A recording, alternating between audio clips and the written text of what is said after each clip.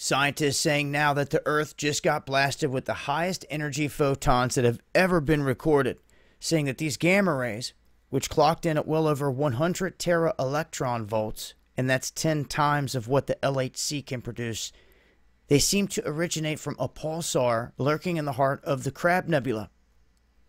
But scientists say they're not exactly sure what is generating them.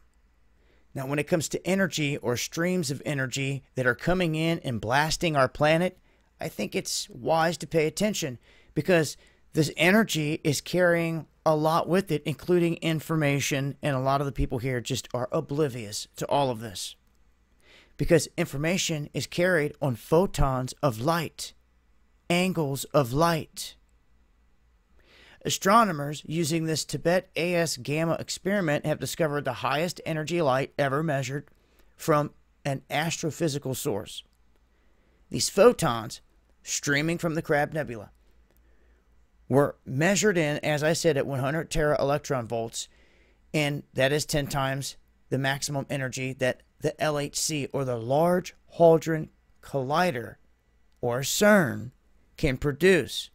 And that happens when it slams these particles together in a violent process of atom smashing to try to generate this stuff.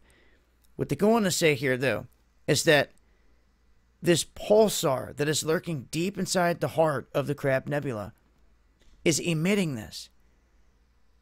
Okay, they're saying that there's some kind of rapidly spinning core left with the star exploding in a supernova that must have taken place over 1,000 years ago.